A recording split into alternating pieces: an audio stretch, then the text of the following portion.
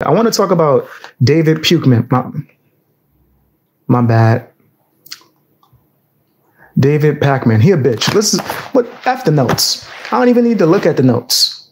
I already know he is a loser, right? And a crybaby. And also he's extremely smug. This nigga is the smuggest dude I've seen on the internet in quite some time, fam. I don't know why he think he better than everybody.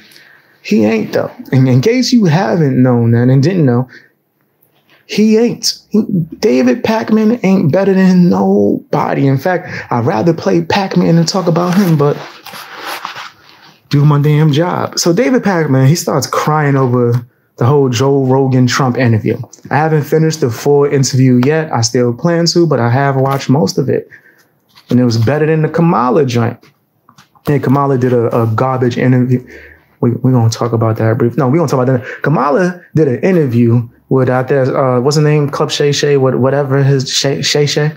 And she's talking about a whole bunch of nonsense. And I'm sick of people using certain things as if it's like a marketing ploy to get black people to vote for you. You know, Trump, he ain't really responsible for the stipends that was given out, whatever they call them. Shut up. All right. So David Pakman crying over the Joe Rogan Trump interview, right? As you know, he's going to. Did he really say anything of importance? Absolutely not. It was just straight up just crybaby stuff.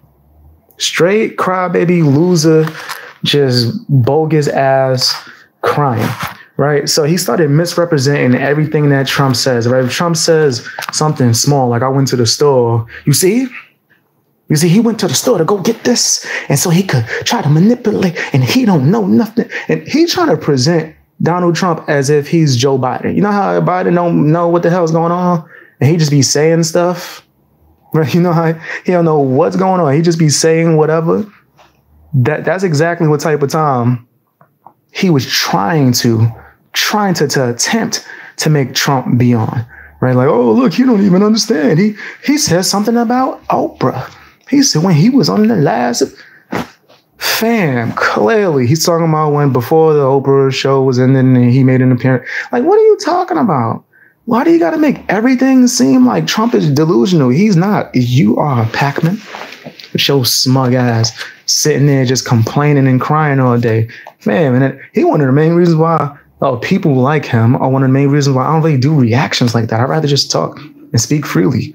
This thing, he just sitting there looking at the screen crying. He barely spoke. And when he did, it sounded like nonsense, like woke doo-doo, hot garbage, low quality garbage, right? And that's the same that he's always going to do, right? And I don't mind roasting him.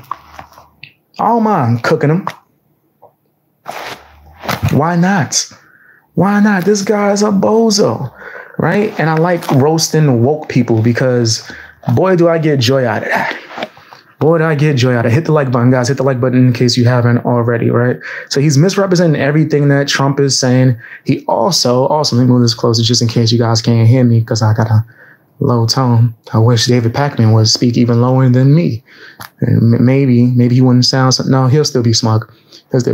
He starts attacking Trump even though he's attacking Trump, and trying to use Joe Rogan to go after Trump, for some reason, he's still going at Joe Rogan too. And I don't know why. I rock with the Rogan Meister. I'm not going to call him that. I rock with Joe Rogan. I don't understand why so many people hate Joe Rogan, actually. It's kind of strange. It is really strange. Why do so many people hate Joe Rogan? It's because he's willing to hear all sides, right? It's because he's not woke. Is it because fear factor ended? Pick something, nigga. Pick a struggle. I don't know.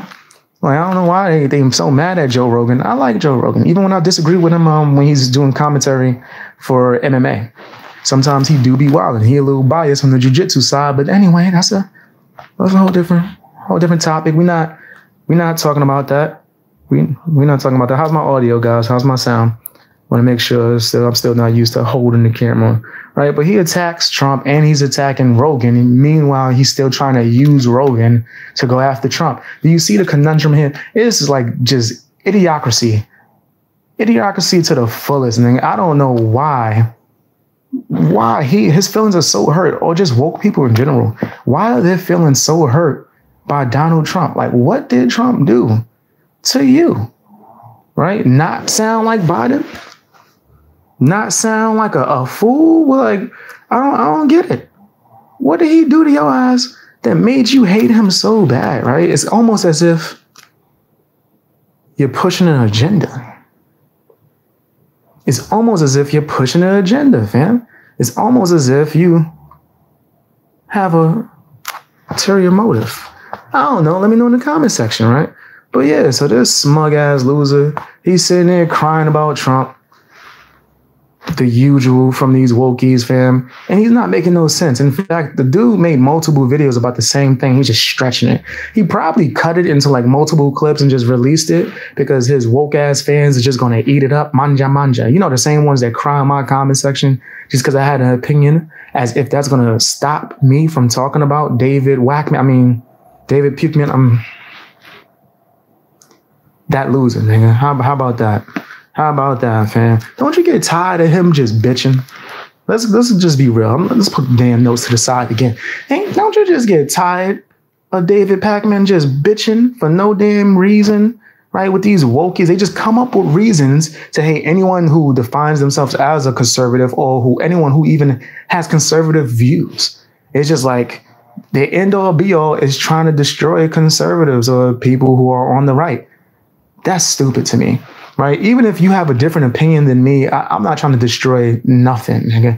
I don't care. In all honesty, feel how you feel. As long as you're not harming anyone, I got no smoke or no beef. I will clown you though, but that's just as simple as that, right? It's nothing that's that serious.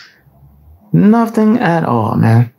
Nothing that damn serious, right? But for David Pakman, like I said before, it's the end all be all, and his fans are extremely woke. I actually like clowning his supporters in my comment section that come and try to hate on me. And if you're my supporter, you might enjoy it too. I want to see it. I want to laugh. I'll be looking for it. I'll be looking for it. Chris, you be cooking them in the comment section. Shout outs to you. You be cooking them. I like seeing that. Like seeing that, man. Roast the hell out of these people. Right? These guys are just clowns and you should not take them seriously, right? It's nothing to sweat.